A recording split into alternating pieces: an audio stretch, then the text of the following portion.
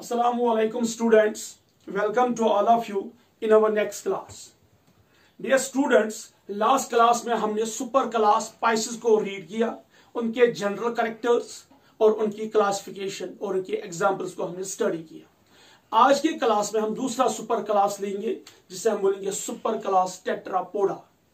बच्चों, अगर आपको याद होगा जब हम क्लासिफाई कर रहे थे फाइलम सब फाइलम वर्टेब्रेटा को, उस टाइम मैंने आपको बोला था कि जो सब फाइलम वर्टेब्रेटा है हम उसको क्लासिफाई करते हैं दो सुपर क्लासेस में। एक सुपर क्लास जो है उसे बोलते हैं सुपर क्लास स्पाइसेस, जिसके दो क्लास है, कॉन्ड्री इक्थीज एंड ऑस्टिइक्थीज, जिनको मैंने टैबुलर फॉर्म में आपको दिखाया था और उनके एग्जांपल्स भी मैंने आपको दी थी, उस पर हमने ट्रिक भी रीड की थी। और उसके बाद दूसरा सुपर क्लास जो है वो है सुपर क्लास टेट्रापोडा। तो सुपर क्लास टेट्रा मीन चार, यानी कि ये 4 लिम्स वाले एनिमल्स है जो जिसमें amphibians, reptiles, Aves and mammals आते हैं। तो आज हम स्टार्ट करेंगे एम्फीबियंस। डियर स्टूडेंट्स, जब हम वर्ड एम्फीबियंस समझते हैं तो हमारे दिमाग में ये आता है कि ये वो एनिमल्स है जो both water as well as land पे रहते हैं, यानी कि ये जमीन और पानी पे रहने वाले ऑर्गेनिजम्स हैं। तो इस तरह जो एम्फीबियंस है, यानी कि ये पानी में भी रहता है और जमीन पे भी रहता है। तो एवोल्यूशनरी पॉइंट ऑफ व्यू की एम्फीबियंस पहले ऐसे कोल्ड ब्लडेड एनिमल्स है जो कहां पे इवॉल्व हो गए, लैंड पे इवॉल्व हो गए। इससे पहले जितने भी हमने देखे वो सारे कहां रहते थे, पानी में रहते थे। तो amphibians are first cold blooded animals जो कहां पे इवॉल्व हो गए, लैंड पे इवॉल्व हो गए। स्टूडेंट्स, मैंने कहा कि amphibians have a dual mode of life, यानी कि ये पानी में भी रहते हैं और जमीन पर भी रहते हैं, इसलिए इनके लिए हमने वर्ड यूज किया एम्फीबियंस, यानी कि वो एनिमल्स जो पानी में भी रहते हैं, जिसका डुअल मोड है, पानी में भी रहते हैं और जमीन पर भी रहते हैं। तो इनके हम जनरल कैरेक्टर्स को स्टडी करेंगे। सबसे पहला पॉइंट हम लेंगे first cold-blooded animals. First, cold-blooded animals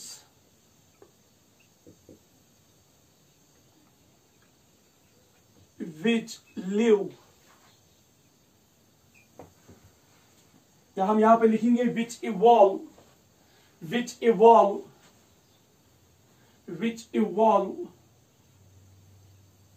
on the land, which evolve on the land, यानी कि ये पहले वो कोल्ड ब्लड एनिमल्स है जो कहां पे पैदा इवॉल्व हो गए, जमीन पे हो गए। एम्फीबियंस की जो टोटल स्पीशीज है वो है 3000 स्पीशीज है एम्फीबियंस की।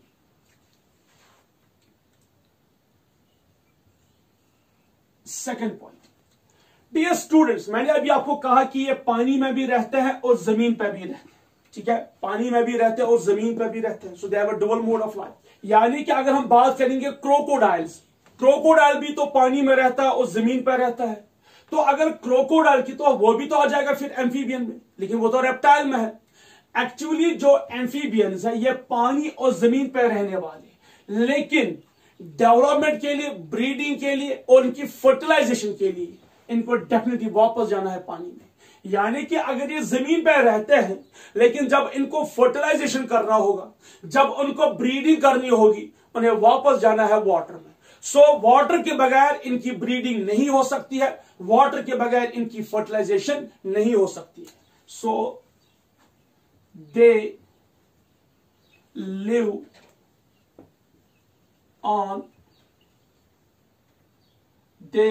In water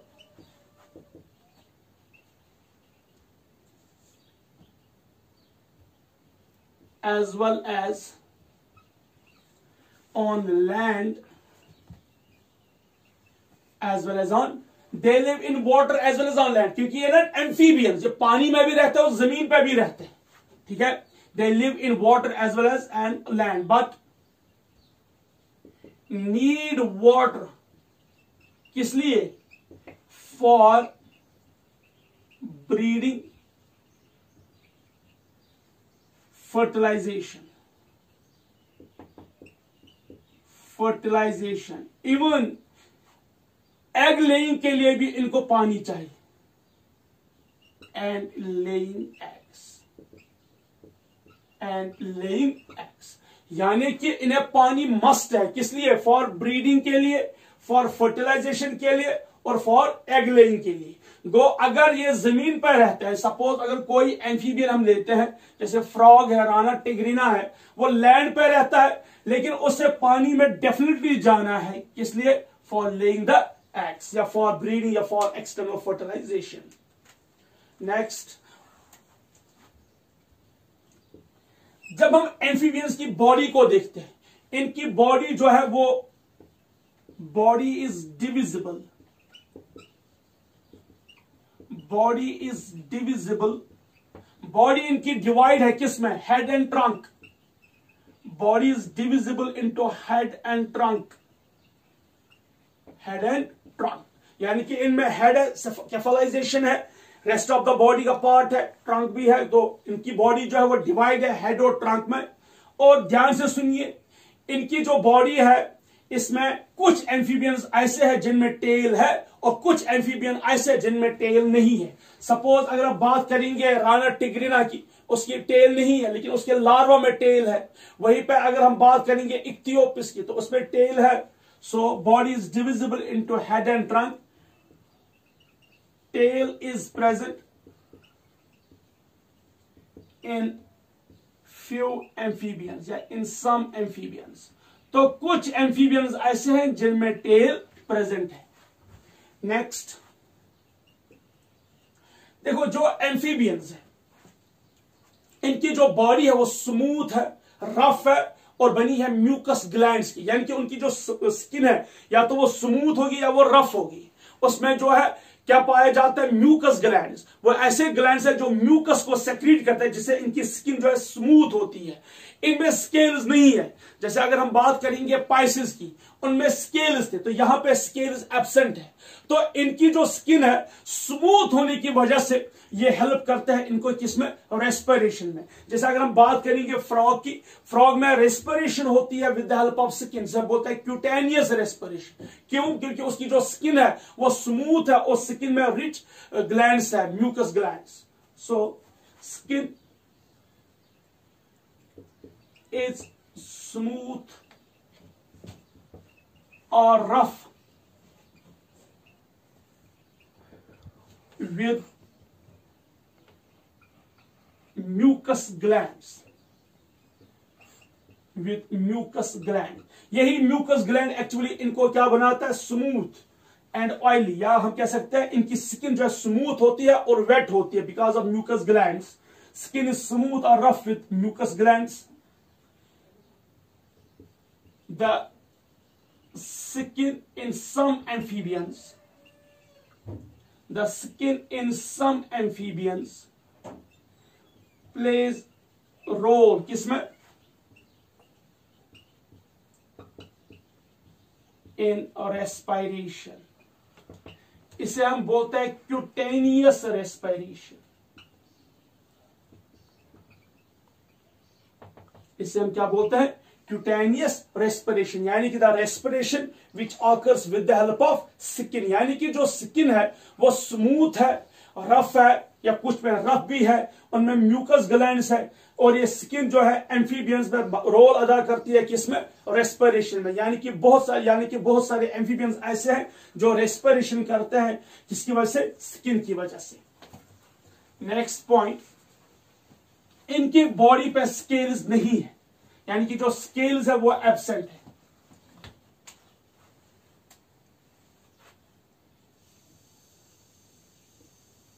Scales are absent. Scales are absent. Next point, जो गिल्स है, गिल्स सिर्फ लार्वल स्टेज तक महदूद है, यानी कि इनमें अगर गिल्स है वो सिर्फ किन में पाया जाता है? लार्वल स्टेज में। और कुछ ऐसे प्योरली एक्वेटिक एम्फीबियंस है जिनमें एडल्ट स्टेज में भी गिल्स है। तो दैट मीन्स कि ये जब रेस्पिरेशन करेंगे इनमें स्किन के बगैर गिल्स रोल अदा करते हैं रेस्पिरेशन में। इवन कुछ है जिनमें लंग्स भी रोल अदा करते हैं रेस्पिरेशन में। So we can write gills are present in larval stage, in larval stage,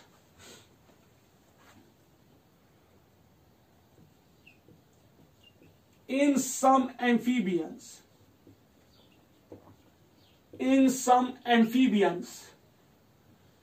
gills are also present,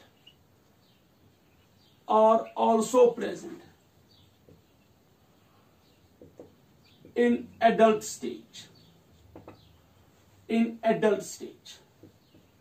तो सारे एम्फीबियंस में जो हम कह सकते हैं गिल सिर्फ लार्वल स्टेज तक महदूद है, और कुछ एम्फीबियंस ऐसे हैं जिनमें गिल्स तो पाए जाते हैं सिर्फ उनके एडल्ट स्टेज में, और अगर हम रेस्ट ऑफ द एम्फीबियंस देखेंगे उनके एडल्ट स्टेज में गिल्स नहीं पाए जाते हैं। सो ये पॉइंट याद रखिएगा, गिल्स अगर है तो सिर्फ कहां तक है, लार्वल स्टेज तक, और कुछ एम्फीबियंस ऐसे हैं जिनके एडल्ट स्टेज में भी गिल्स पाए जाते हैं।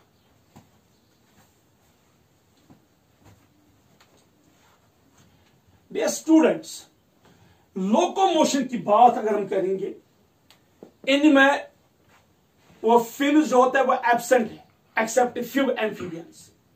कुछ एम्फीबियंस ऐसे हैं जिनमें अनपियर्ड फिन्स पाए जाते हैं, लेकिन मेजॉरिटी एम्फीबियंस में, यानी कि जो लैंड पे रहने वाले amphibians like frog, like Bufo, वो दिखाते हैं locomotion with the help of peered limbs, यानी कि उनमें क्या पाया जाता है, टू पियर्ड लिम्स जो है, तो उसी की वजह से, उसी की मदद से वो लोकोमोशन करते हैं। Seventh, unpaired fins are absent. Unpaired fins are absent in some amphibians. In some amphibians, paired fins are present, while as in others,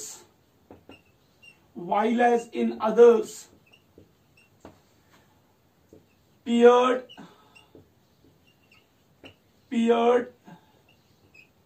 limbs are present for locomotion,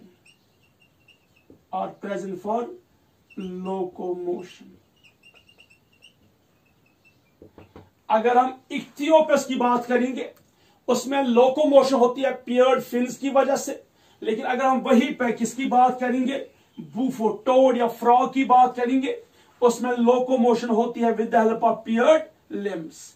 तो दैट मींस इनमें peered limbs भी पाए जाते हैं और peered fins भी पाए जाते हैं। तो कुछ में हेल्प करते हैं पियर्ड फिन्स फॉर लोकोमोशन जो प्योरली एक्वाटिक है, और कुछ में पियर्ड लिम्स है जो लैंड पे भी रहते हैं for locomotion.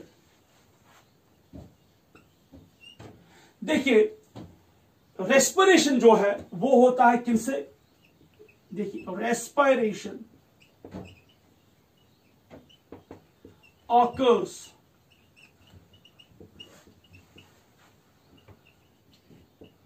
with the help of gills. तो कुछ में जिनमें गिल्स पाए जाते हैं उनमें गिल से रेस्पिरेशन होती है, कुछ में किसकी मदद से, स्किन की मदद से, और कुछ में लंग्स की मदद से। सो they have a 3 respiratory organ, one is gills, ठीक है, स्किन एंड देन लंग्स। तो 3 ऑर्गन्स है जिनमें जो रोल अदा करते हैं किसमें, रेस्पिरेशन में। अगर हम बात करेंगे लार्वा, और एंड टेल्ड एम्फीबियंस, यानी कि लार्वा और टेल्ड एम्फीबियंस जो है उनमें गिल्स रोल अदा करते हैं रेस्पिरेशन में, ठीक है बेटा। सो अगर हम बात करेंगे किसकी, लार्वा की, और टेल्ड एम्फीबियंस, यानी कि वो एम्फीबियंस जिनमें टेल प्रेजेंट है, उनमें जो रेस्पिरेशन होती है वो गिल्स से होती है। लेकिन वहीं पे अगर हम बात करेंगे tailless amphibians, in tailless amphibians,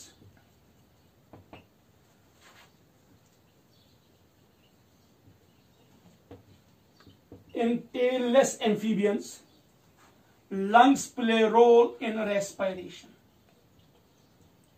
Lungs play role in respiration.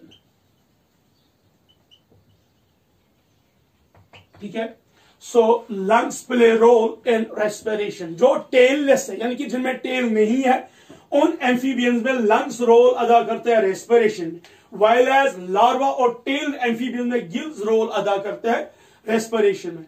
अगर हम बात करेंगे राना टिग्रिना की, उसमें हेल्प करता है स्किन. इन राना टिग्रिना इसकी बात करेंगे यानी कि फ्रॉग की, उसमें स्किन रोल अदा करता है रेस्पिरेशन में. अब बेटा ये 8 पॉइंट्स नोट कीजिए, तब तक I will have a SIP of water. Now dear students, अब हम पॉइंट नंबर 9 देखेंगे. इनका जो स्कल है, इससे पहले अगर कोई याद होगा पाइसिस में हमने पढ़ा था मोनोकॉन्डाइलिक, लेकिन यहां पे जो स्कल है वो है dicondylic. So skull is dicondylic. Dicondylic, this is very important point, याद रखना है इसको. What is dicondylic? यानी कि यहां पे जो ऑक्सीपिटल बोन है, यहां पे दो प्रोट्रूजन यहां पे देखिए, एक यहां पे एक यहां पे, इसी को बोलते हैं डाइकॉन्डाइलिक. Next, heart. देखिए डेवलपमेंट कैसा है. इससे पहले पाइस में 2 ही चैम्बर्ड था, इनमें 3 चैम्बर्ड हार्ट है, जिसमें 2 आर्टरिया प्लस 1 वेंट्रिकल है. सो 2 आर्टरिया और 1 वेंट्रिकल है. इनमें renal plus hepatic portal system जो वो प्रेजेंट है. पोर्टल सिस्टम देखिए, जब इंटेस्टाइन से ब्लड जाएगा लिवर में, इसे बोलते हैं हिपैटिक पोर्टल. जब लिवर से जाएगा ब्लड किडनी, यानी कि उसे बोलते हैं रिनल पोर्टल सिस्टम. पोर्टल हमेशा बोलते हैं when blood flows from one organ to another, यानी कि जब वो डायरेक्ट हार्ट में नहीं जाएगा. तो रिनल एंड हिपैटिक पोर्टल जो है वो प्रेजेंट है. आरबीसी न्यूक्लिएटेड है, हमारी तरह नहीं एन्यूक्लिएटेड. तो आरबीसी न्यूक्लिएटेड है, बाइकन्वेक्स है. RBC are nucleated and बाइकन्वेक्स. Next, इनकी जो किडनी है वो है मीजोनेफ्रिक. जैसे हमने पाइसिस में पढ़ा, वहां पे भी किडनी है मीजोनेफ्रिक. तो पाइसिस और एम्फीबियंस में किडनी जो है वो है मीजोनेफ्रिक. ठीक है, इनमें ध्यान से सुनिए, जो फ्रॉग है, फ्रॉग में यूरिनरी ब्लैडर प्रेजेंट है. सो urinary bladder is only present in frog. Frog में यूरिनरी ब्लैडर प्रेजेंट है. उसके बाद हम देखेंगे, सपोज सैलमेंडर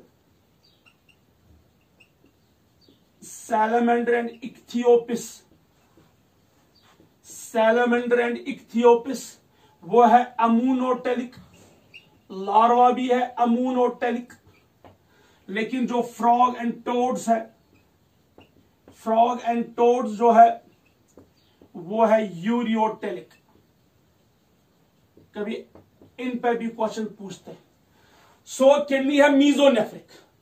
इनका जो फ्रॉग है उसमें यूरिनरी ब्लैडर पाया जाता है. फ्रॉग में क्या पाया जाता है? Urinary bladder. सैलमेंडर और इक्थियोपस जो है वो है अमूनोटेरिक, और जो फ्रॉग और टोड्स है वो है यूरोटेरिक. कभी एग्जांपल पे आ जाता है कि which one of the following is यूरोटेरिक, तो याद रखिए जो फ्रॉग्स और टोड्स है दे आर यूरोटेरिक, और जो सैलमेंडर और इक्थियोपस है वो है अमूनोटेरिक. नेक्स्ट, जो एलिमेंट्री कैनाल है, एलिमेंट्री कैनाल प्लस उनका urinary system, urinary system plus इनका जो रिप्रोडक्टिव सिस्टम है, दे ओपन, ये ओपन होते हैं, दे open into a common chamber into A common chamber से बोलते हैं क्लोएका। तो क्लोएका जो है वो एब्सेंट है। क्लोएका जो है एक कॉमन ओपनिंग है किसके लिए? एलिमेंट्री कैनाल के लिए, यूरिनरी सिस्टम के लिए और रिप्रोडक्टिव सिस्टम के लिए। वो एलिमेंट्री कैनाल, यूरिनरी सिस्टम और रिप्रोडक्टिव सिस्टम तीनों एक कॉमन चैम्बर में ओपन होता है, इसका नाम है क्लोएका। और जो क्लोएका है, क्लोएका ओपन होता है थ्रू क्लोइकल एपर्चर।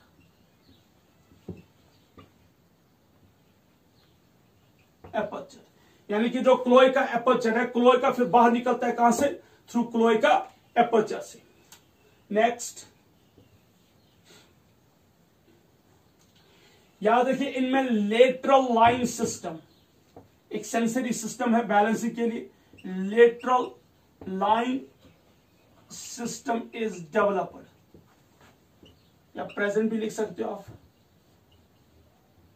जिस तरह हमने पाइसेस में देखा लेटरल लाइन सिस्टम, इनमें भी पाया जाता है लेटरल लाइन सिस्टम। इनमें भी 10 पेयर्स ऑफ क्रैनियल नर्व्स है। 10 पेयर्स ऑफ क्रैनियल नर्व्स। इनमें कितने पेयर्स ऑफ क्रैनियल नर्व्स है? 10 pairs of cranial nerves. 10 pairs of cranial nerves. Next,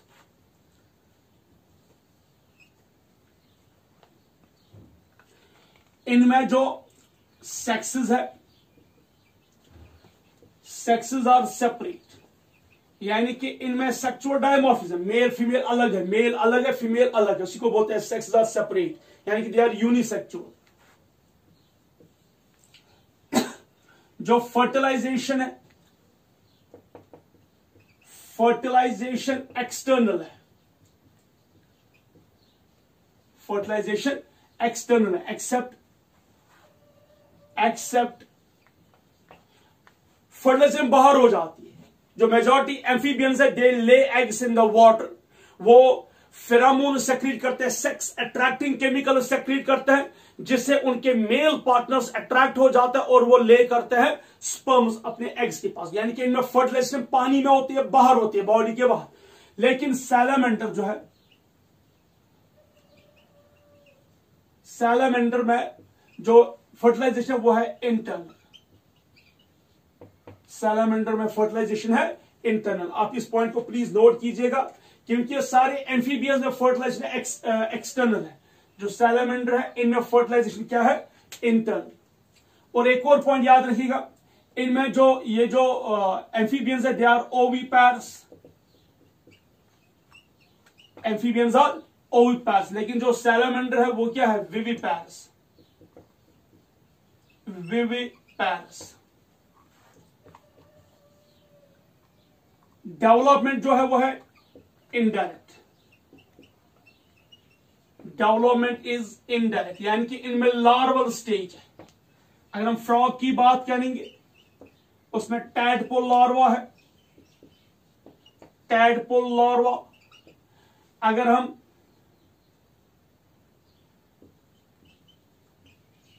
salamander की बात करेंगे, उसमें है एक्सोलोटल लार्वा, एक्सोलोटल लार्वा। सो लार्वा स्टेज प्रेजेंट है। डेवलपमेंट जो है वो इनडायरेक्ट है, यानी कि यहां पे लार्वा स्टेज पाया जाता है और लार्वा ही डेवलप होता है किसमें? एडल्ट में। तो अगर लार्वा स्टेज है तो डेफिनेटली मेटामॉर्फोसिस होगा। Metamorphosis, Metamorphosis is seen. ध्यान से देखो बेटा, जो टैडपोल लार्वा है, इसे कन्वर्ट होना है किसमें? एडल्ट में। इसी तरह अगर एक्सोलोटल लार्वा होगा, इसे भी किसमें कन्वर्ट होना है? एडल्ट में। इसके लिए इनमें क्या होने चाहिए? मेटामॉर्फोसिस। और मेटामॉर्फोसिस के लिए इनमें एक ग्लैंड पाया जाता है, जिसे हम बोलते हैं थायराइड ग्लैंड। थायराइड ग्लैंड पाया जाता है। और जो ये थायराइड ग्लैंड है, ध्यान सुनिए, ये जो थायराइड ग्लैंड है, ये सेक्रीट करता है एक हार्मोन का नाम है thyroxine. Thyroxine, is it clear? तो थायरॉक्सिन हार्मोन है जो हेल्प करता है इनको किसमें? मेटामॉर्फोसिस में। इनमें जो जो मैंने आपको पहले ही बोला कि they are cold blood, ectothermic यानी कि या पॉइकिलोथर्मिक, इनका जो टेम्परेचर वो रेगुलेट करता है कौन, एनवायरमेंट, यानी कि एनवायरमेंट के साथ इनका टेम्परेचर भी चेंज होता है। वो मैंने पहले लिखवा था, they are cold blood animals. ये जो एम्फीबियंस है, जब समर का टाइम आ जाता है, समर में टेम्परेचर राइज होता है, तो जिसकी वजह से इनके बॉडी का टेम्परेचर भी राइज हो जाता है। There are so many enzymes, are so many proteins जिनका टेम्परेचर चेंज होगा सराउंडिंग टेम्परेचर के साथ, वो डीनेचर हो सकते हैं। इसकी वजह से जो फ्रॉग है या जो एम्फीबियंस है, ये जाते हैं विंटर स्लीप के लिए या समर स्लीप के लिए। समर से ये जाते हैं मड के अंदर, तो ये अपने बेसल मेटाबॉलिक रेट को बिल्कुल डाउन करते हैं। जो फ्रॉग है ये जाती है समर्स में, कहां पे, deep inside the mud, so that जो इसके बॉडी का टेम्परेचर है वो मेंटेन हो सके। वहां पे टेम्परेचर लो होता है। और दूसरा, ये अपने बेसल मेटाबॉलिक रेट को बहुत कम करते हैं। इनकी heart rate, metabolism, oxidation etcetera, respiration वो बिल्कुल कम हो जाता है। और इसको हम बोलते हैं समर स्लीप या इसको हम बोलते हैं एस्टिवेशन। विंटर्स में भी बिल्कुल ऐसा ही होता है। विंटर्स का टाइम जब देखिए, विंटर्स में क्या होता है, नेगेटिव टेम्परेचर, बाहर बिल्कुल कोल्ड होता है, तो इनके बॉडी का टेम्परेचर भी कोल्ड होगा, ये फ्रीज हो सकते हैं।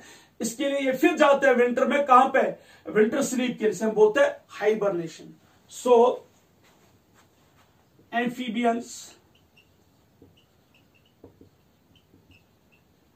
amphibians go for estivation से हम बोलते हैं समर स्लीप,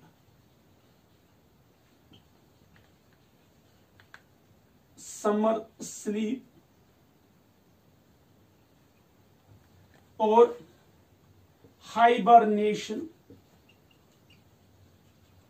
जिसे हम बोलते हैं विंटर स्लीप। ये किस लिए, टू रेगुलेट द टेम्परेचर, ताकि ये अपने बॉडी का क्या करेंगी, दे रेगुलेट बॉडी टेम्परेचर। अदरवाइज जो एनवायरमेंट का टेम्परेचर फ्लक्चुएट हो रहा है, इंक्रीज या डिक्रीज हो रहा है, वो इनके बॉडी पे इफेक्ट करेगा, जिसकी वजह से इनको प्रॉब्लम हो सकती है। इसलिए ये क्या करते हैं, जब समर्स में टेम्परेचर राइज होता है, ये जाता है मड के अंदर फॉर समर स्लीप के लिए, एस्टिवेशन, और विंटर्स में भी बिल्कुल मड के अंदर जाते हैं टू बैलेंस द टेम्परेचर। इसको बोलते हैं विंटर स्लीप और hibernation. These were the general characters of class amphibians. तो क्लास एम्फीबियंस के 20 जनरल कैरेक्टर्स मैंने आपको पढ़ाए। बेटा अगर आप बुक्स देखोगे, कुछ बुक्स में इससे ज्यादा कैरेक्टर्स भी होंगे, लेकिन हमें उतने ही कैरेक्टर्स याद रखने होंगे जो हमारे लिए इंपॉर्टेंट है, जरूरत है। कोई एक्स्ट्रा गार्बेज दिमाग में रखने की जरूरत नहीं है। दीज आर द 20 कैरेक्टर्स जो आपके टेक्स्ट बुक में मेंशन किए हुए हैं। तो ये 20 कैरेक्टर्स आप नोट कीजिए, इसके बाद हम इनकी क्लासिफिकेशन को रीड। नाउ डियर स्टूडेंट्स, अब हम एम्फीबियंस की क्लासिफिकेशन को रीड करेंगे। तो हम एम्फीबियंस को 3 ऑर्डर्स में क्लासिफाई करते हैं। इससे पहले आपको याद होगा, हम पढ़ते थे, जब हम फाइलम स्टडी करते थे तब हम फाइलम को क्लासिफाई करते क्लास लेवल, लेकिन अभी हम पढ़ रहे हैं क्लासेस, तो क्लास को हम क्लासिफाई कर रहे हैं ऑर्डर लेवल। तो जो एम्फीबियंस, इनके 3 ऑर्डर्स हैं। पहला इसे बोलते हैं कैसिलियंस, जो दूसरा है इन्हें हम बोलते हैं यूरोडिला और कॉडेटा, और जो लास्ट है उसे बोलते हैं हम एपोडा, या इसे हम एन्यूरा भी बोलते हैं, इसे हम बोलते हैं एन्यूरा।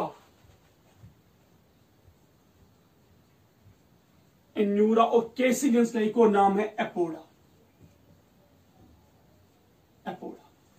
ध्यान से देखो बेटा, पहले हम बात करेंगे कैसिलियंस की, जिनको हमने एक और नाम दिया है एपोडा।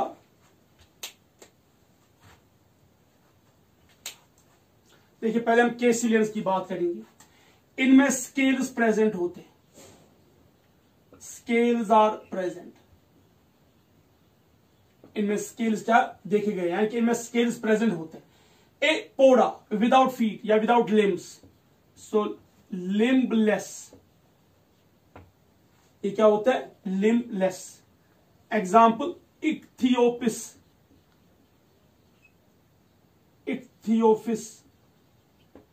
या एक और है यूरोटिफ्लस।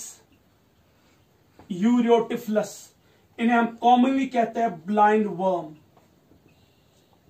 इन्हें हम कॉमनली कहते हैं ब्लाइंड वर्म।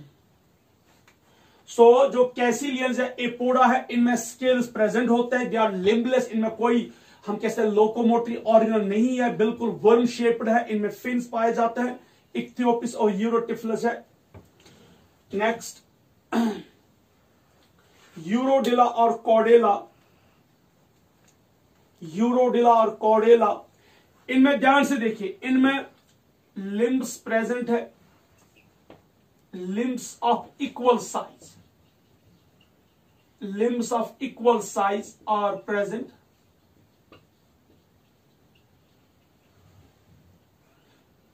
इनमें tail present है, tail is present, scales are absent, यानी कि इनमें scales absent है, इनके जो limbs है वो equal size के हैं और इनमें tail भी देखी गई है। तो एग्जाम्पल सालामेंडर,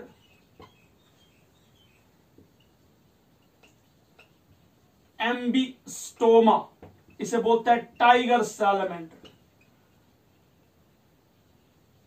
टाइगर सालामेंडर। एक और से बोलते हैं नेक्टूरियस, नेक्टूरियस, नेक्टूरियस, इसे बोलते हैं midwife, sorry mud puppy, not midwife, mud puppy इसे बोलते हैं, मड पपी इसे बोलते हैं। नेक्टूरियस है, एम्बिस्टोमा है।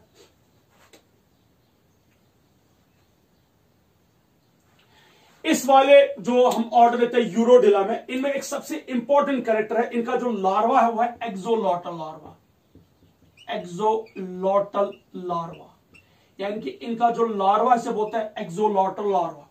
और जो ये लार्वा है ये कभी अटेन करता है मैच्योरिटी, यानी कि इसके रिप्रोडक्टिव ऑर्गन्स मैच्योर होते हैं लार्वल स्टेज में, या हम ये कह सकते हैं कि जब लार्वा मैच्योर होगा, यानी कि जब लार्वा को कन्वर्ट होना है किसमें, एडल्ट में, जब लार्वा को मेटामॉर्फोसिस होती है तो लार्वा अपने लार्वल कैरेक्टर्स को रिटेन करता है, यानी कि इसके लार्वा कैरेक्टर्स रहते हैं, उसके बावजूद ये अटेन करता है मैच्योरिटी। गो जब एक्सोलॉटल लार्वा, इसके जो रिप्रोडक्टिव ऑर्गन्स है वो मैच्योर होते हैं, इर्रेस्पेक्ट ऑफ दैट कि इसके लार्वल कैरेक्टर्स अभी भी पाए जाते हैं। सो ऐसे इसको हम बोलते हैं नियोटिनी। नियोटिनी मीन्स वो लार्वा जिसमें लार्वल कैरेक्टर्स रिटेन होंगे और उसके रिप्रोडक्टिव ऑर्गन्स क्या होंगे, मैच्योर। यानी कि अक्सर क्या होता है लार्वा में, लार्वा को पहले होती है मेटामॉर्फोसिस, यानी कि वो कन्वर्ट होता है एडल्ट में, उसके लार्वा कैरेक्टर्स डिजनरेट हो जाते हैं, उसके बाद उसमें आ जाती है मैच्योरिटी। लेकिन यहां पे ऐसा नहीं है, लार्वा रिटेन्स द, इसमें हमें पॉइंट दिखता है नियोटिनी, नियोटिनियन paedogenesis, PAEDOGENESIS, neotinian pedogenesis. What do you mean by neotinian pedogenesis? That the larva retains the, I will write it here, larva retains the larval characters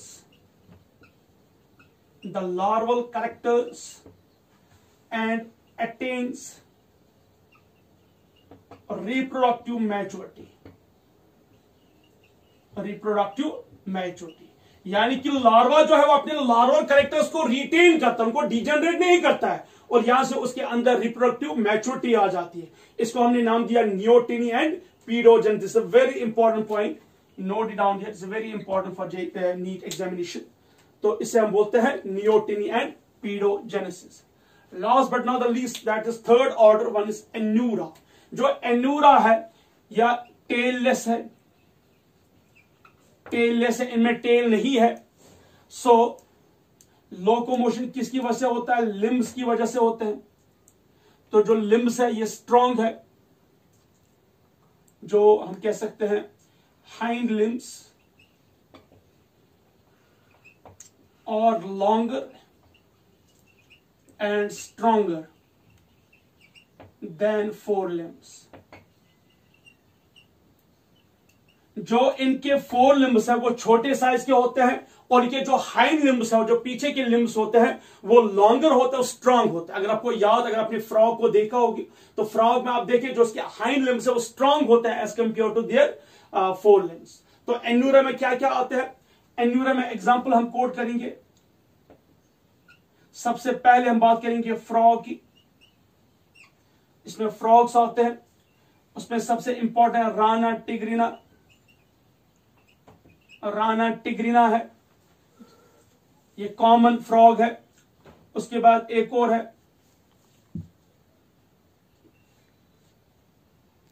रैकोफोरा। रैकोफोरा जिसे हम बोलते हैं फ्लाइंग फ्रॉग। Flying frog. एक और example है हाइला, इससे हम कहते हैं बोलते हैं ट्री फ्रॉग। ये थर्ड एग्जांपल है। फ्रॉग्स में पहला है राना टिग्रिना, जिसे बोलते फ्रॉग्स में पहली एग्जांपल है Rana टिग्रिना common frog, रैकोफोरा flying frog और हाइला से बोलते हैं ट्री फ्रॉग। एक और है इसमें, अब हम टोड्स की बात करेंगे। टोड्स की बात करेंगे। टोड्स में आती है सबसे पहले एलिटस। एलिटस इसे बोलते हैं मिडवाइफ टोड। जो एलिटस है इसे बोलते हैं मिडवाइफ टोड। यहां मैं लिखता हूं elitist midwife toad. Midwife toad and plus एक और है बुफो, इसे बोलते हैं कॉमन टोड। जो बुफो इसे बोलते हैं कॉमन टोड। टोड्स जो है ये बिल्कुल फ्रॉग्स की तरह दिखते हैं, लेकिन साइज में ये छोटे होते हैं और इन टोड्स में पाए जाते हैं पॉइजनस पैरोटिड ग्लैंड्स। यानी कि जो टोड्स होते हैं इनकी स्किन पे पाए जाते हैं कुछ जहरीले ग्लैंड जो एक्चुअली पैरोटिड ग्लैंड्स होते हैं, ये पॉइजनस होते हैं। ये कभी पूछा जा सकता है कि poisonous parotid glands are present या the toad the skin of toads poisonous which gland, तो वो होता है पैरोटिड ग्लैंड जो एक्चुअली पॉइजनस होता है। सो ये तीन ऑर्डर्स थे किसके? क्लास एम्फीबियंस के। क्लास एम्फीबियंस के तीन ऑर्डर से, सबसे पहला एपोडा और कैसिलियंस, दूसरा यूरोडिला और कॉर्डेटा और थर्ड एन्यूरा। तो हमने आपको पढ़ाया कि जो एपोडा है इनमें स्केल्स प्रेजेंट होते हैं और जो लिम्ब्स इनमें लिम्ब्स एब्सेंट होते हैं। इसकी एग्जांपल इक्थियोपिस एंड यूरोटिफिलस है, इन्हें बोलते हैं commonly blind worm. Then we have got यूरोडिला, limbs equal size के होते हैं, टेल प्रेजेंट है, स्केल्स एब्सेंट है। तो इनमें एग्जांपल है सैलामेंडर, एम्बिस्टोम ऐसे बोलते हैं टाइगर सैलामेंडर, नेक्ट्यूरस से बोलते हैं मड पपी। और इनमें जो लार्वा होता है वो एक्सोलॉटल लार्वा है जो दिखाता है नियोटिनियन पीडोजेनेसिस, यानी कि लार्वा रिटेन करता है लार्वा कैरेक्टर्स और अटेन करता है reproductive maturity. Third one is Anura, ये टेललेस होता है, इनमें लिम्ब्स होते हैं, इनमें हाइंड लिम्ब्स लॉन्गर और स्ट्रॉन्गर होता है देन फोर लिम्ब्स। एग्जाम्पल है फ्रॉग्स एंड टोड्स। फ्रॉग्स में एग्जाम्पल है Rana टिग्रिना common frog, रैकोफोरा flying frog, हाइला tree frog. और टोड्स में एग्जाम्पल है एलिटस जिसे बोलते हैं मिडवाइफ टोड एंड बुफो जिसे बोलते हैं कॉमन टोड। और जो टोड्स होते हैं इनमें पॉइजनस पैरोटिड ग्लैंड्स पाए जाते हैं। By this we have completed the class amphibians. तो आज हमने क्लास एम्फीबियंस के 20 जनरल कैरेक्टर्स को स्टडी किया और उसकी क्लासिफिकेशन की 3 ऑर्डर्स को हमने रीड किया। नेक्स्ट क्लास में इंशाल्लाह हम स्टडी करेंगे जो है क्लास रेप्टाइल्स। अब यहां पे सिर्फ 3 ही क्लास रहते हैं, class reptiles, class Aves and class mammals, और इससे हमारा ये यूनिट भी कंप्लीट होगा and then we will shift to human physiology. But एक रिक्वेस्ट है स्टूडेंट्स, प्लीज एंड प्लीज आप जो अपनी पेस है वो इंक्रीज कीजिए। मैं भी नंबर ऑफ वीडियो जो है अभी तक मैं सिर्फ एक वीडियो अपलोड करता था, वीक में अब 2 से 3 वीडियोस अपलोड होंगे। आप भी अपनी जो पेस है वो इंक्रीज कीजिए, रेगुलरली वीडियोस को वॉच कीजिए, नोट्स स्टडी कीजिए, बी रेडी फॉर एग्जाम। जब भी गवर्नमेंट अनाउंस करेगी कि हम आपका एग्जाम लेंगे, आपको लगना चाहिए कि वी आर रेडी। अपनी जो मस्ती कर रहे हो, आवारागर्दी कर रहे हो, लीव इट, क्योंकि मेजॉरिटी पेरेंट्स कह रहे हैं कि जो बच्चे हैं वो पढ़ते नहीं है। मेहरबानी करके कंसंट्रेट कीजिए अपनी स्टडीज पे, डोंट वेस्ट योर टाइम। बाहर जाने की जरूरत नहीं है। बाहर आपको पता ही है इस वक्त जो हम कह सकते हैं कोरोना के केस राइज हो रहे हैं और मेजॉरिटी कोरोना केस के जो है एसिम्प्टोमेटिक है, आपको पता भी नहीं चलेगा and you will attain the corona virus. So better है अपने घर के अंदर ही रहना, खुद को भी बचाना और लोगों को भी बचाना। उसके लिए क्या करना है? घर में बैठना है, स्टडी करना है। जहां पे कोई डिफिकल्टी हो, जहां पे कोई प्रॉब्लम हो, आप अपने टीचर्स के साथ बात कर सकते हो। For next class Happy learning and have a good day. Assalamu alaikum wa rahmatullahi wa barakatuh.